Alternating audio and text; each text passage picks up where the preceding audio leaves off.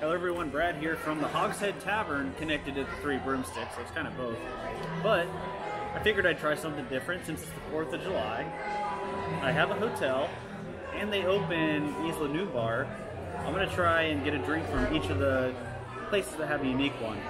So I started with the Dragon Scale here, and this is a beer. It's actually imported from Florida, same with Duff. So I'm going to get this, I'm going to get a Duff over at Duff Beer, obviously. And then I'll get something from Isla Nu Bar, kind of like a drinking around the world equivalent of Universal. So I'll try them all out, let you know what I think.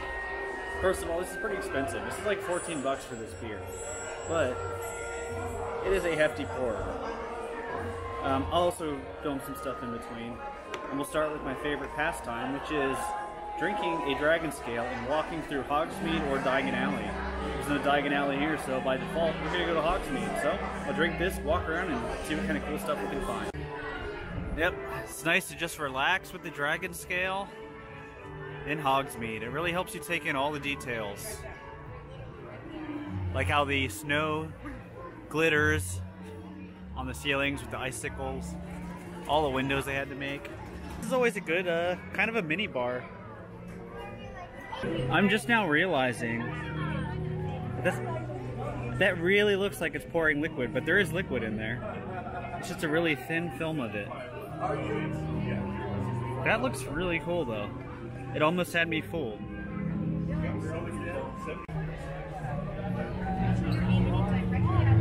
Here's the Hermione dress, and it's floating. As you may know, you can buy this in the store now. It's a cat made of a tape measure.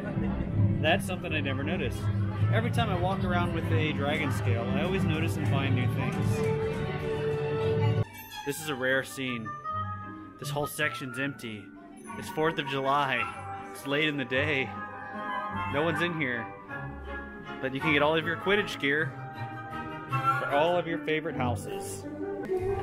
I just love all the detail they put above you in every store in really Hogsmeade and Diagon Alley. And most of it just gets overlooked. I always like that they have these 3 brooms here and they're tied down because otherwise they would just fly away. Ugh. Don't touch it. Plenty of robes, and scarves, and ties for each house. Sarah and myself are Ravenclaws though. And we have the ties. I actually have a Slytherin tie as well. You know what my favorite thing in here is? Not only that they have a lot of character wands, even obscure ones, but just how the shelves are curved. It just really adds to the Harry Potter aesthetic. I do wish Galaxy's Edge would have like lightsabers for more characters than just the main ones. Because here you could find just about anybody. Although Disney's the main ones doing it, Universal does it too, but Force Perspective, this is by far, even to this day I think, the best example of it. They do such an amazing job with this castle, making it seem like it's really far away.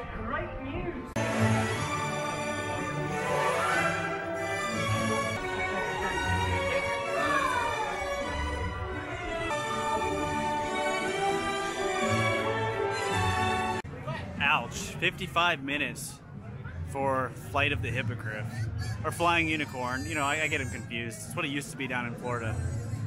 That's a long time for that little ride, considering it's probably one of the shortest rides they have here.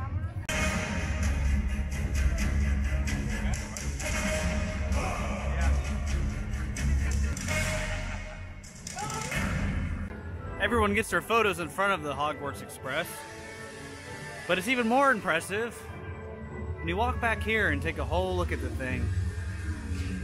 No one ever walks back here. Now, of course, unfortunately here in Hollywood, we don't have the actual Hogwarts Express to take us to Diagon Alley. But this is still good to look at. Alright, that's going to do it for the Dragon Scale, the first drink in this drinking around Universal. That was again from Hogsmeade, so I stayed in the area and explored it a bit. Now we're going to head to Springfield, and I'm going to get a Duff beer. We'll check out some of Springfield. Now, as far as these 4th of July fireworks go, I'm wondering where they're going to shoot them off from, because it says being in Springfield is not a viewing area. And it shows in blue that the main production central area is a viewing area, and so is the lower lot, but not the escalator to get down there. So I'm a little confused. I feel like you would be able to see them from any of these places. But I guess we'll find out tonight and see where they're actually shooting them off from, because again, this is the first time they're doing it. How you doing, Officer Wiggum? Have I had too much beer? He doesn't think so. He's too busy eating a donut. Here's the Moe's menu. You can upgrade to a 24-ounce beer for 50 cents. Alright, we're here for Moe's Tavern. I've got a very full Duff beer. This is a 24-ounce one. It costs a little bit more, but well worth it. We're going to go ahead and explore around the rest of Springfield and see what all we can find today. Here they have all the drinks right here. There's a Flaming Moe, which is a shot of something, and this is the picture of it. So that's always an option too, not just beer. I like that they have the old school TV playing classic Simpsons. Here's Barney, who's disappointed that he's on a beer. But luckily, I have some that I could share with him. I love that the pool table is an actual eating table. It's a nice touch. Here's the menu at Cletus's Chicken Shack. They have a chicken platter, chicken tenders, chicken and waffles sandwich, which is amazing, but it'll kind of end your day early. Grilled chicken and a salad. I like the two-headed chicken they have up here too. Now here's the downside, or downstairs for Cletus's Chicken Shack. I'm wondering if that TV is supposed to be angled. But if you go upstairs, all three restaurants connect. Moe's, Krusty's, and Cletus's Chicken Shack. So let's take a look upstairs. This is a nice place to be late at night because no one's ever up here. All the kids' pajamas. This is like quite a large dining room.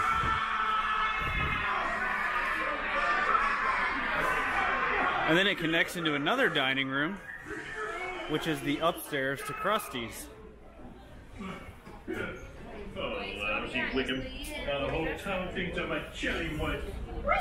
And then it connects to a third dining room, which has a lot of cool characters. The downside to this one, though, is you don't get any of the awesome Simpsons cartoons. And these ones, you get a lot of the best moments of Simpsons. So it's for you to choose what is more important. Alright, I figured the best place to start is at the beginning. Here's Springfield. And we're going to go against all of the traffic, walking on through. So you've got the comic shop, baseball card shop. So now that we're back outside, we're going to check out some of these places. There's three of them right here. So you've got Lard Lad, which is a huge line for.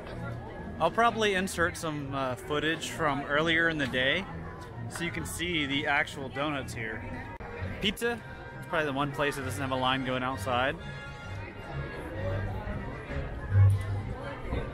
Suds McDuff's Hot Dog House. Now if you want a Duff beer and can't get into Moe's because it's too busy, you could always turn around and come to the Duff Beer Garden.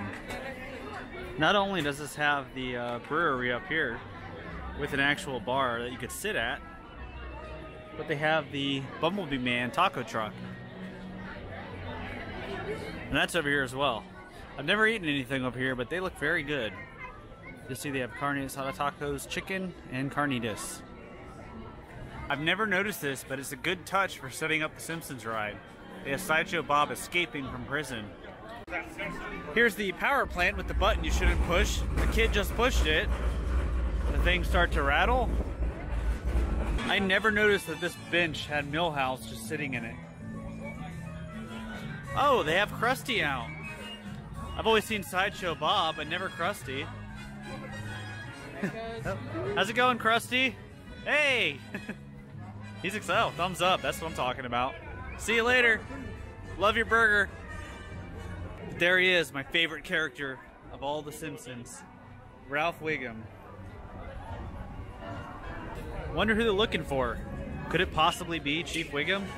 Because he's just right around the corner. He's not that hard to find. There's a lot who love the Starway view as you're going down to the lower lot, but I think this one is the best from the studio tour. I say that because there's the clock tower. You can see the actual Hill Valley courtyard from up here. So that is pretty neat because you don't always go back there on the studio tour. Sometimes you do, sometimes you don't. It all depends. Next person will go and ride this next floor. Are you gonna go mess with the Simpsons today? Yeah, I figured you'd think about it. Seems like you do that a lot. Yeah. It's alright, you can think on it. Alright, well you have a good day and good luck with your plans. Oh, you wanna hug?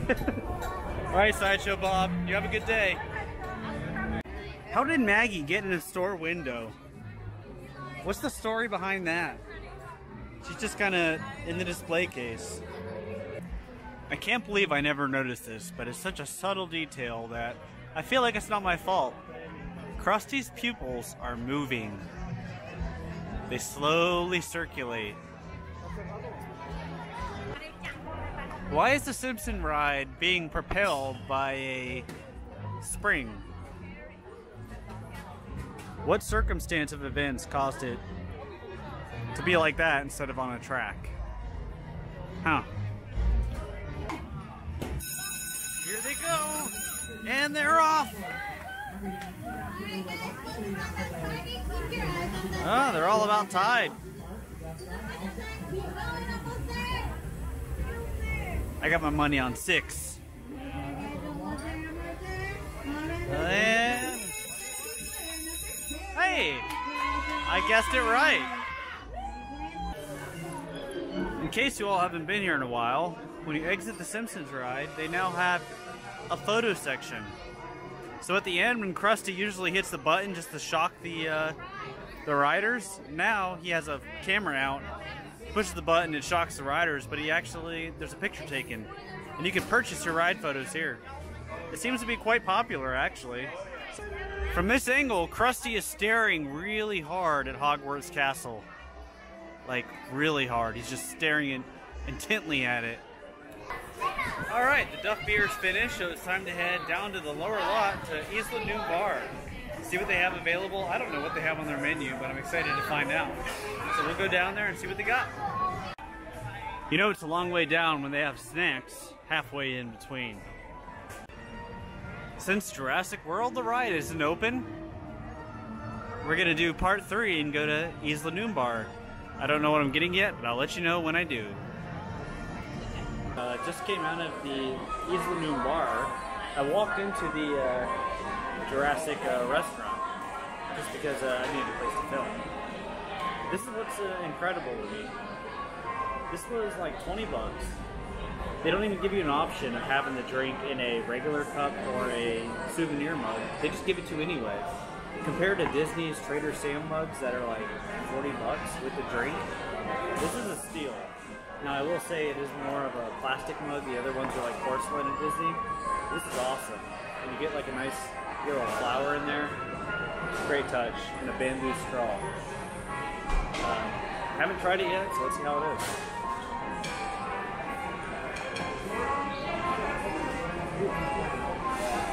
That's a really good drink. Really good way to finish this whole drinking around Universal thing off. Here's the backside of Isla Nu Bar. And you can see the 4 beers they have on tap.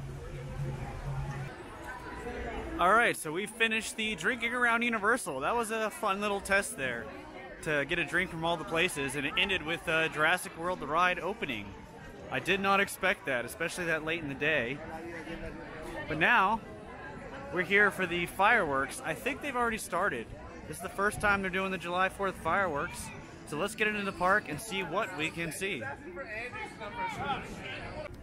It looks like they underestimated the amount of people that would be coming back into the park at night, because all these are closed. There's a line to come through security. Universal Studios at night. Fun fact, this was the original Universal Studios Orlando sign back in the 90s when they opened there. And they brought it here. A lot of people are watching the fireworks from the red carpet out front. We'll see if we can get a better view inside the park. So I saw fireworks coming in here and I thought it already started, but they just announced that it starts in 10 minutes. So maybe that was like a little mini pre-show we were getting. It's kind of exciting that they're, you know, that's just the pre-show. The Minions are back.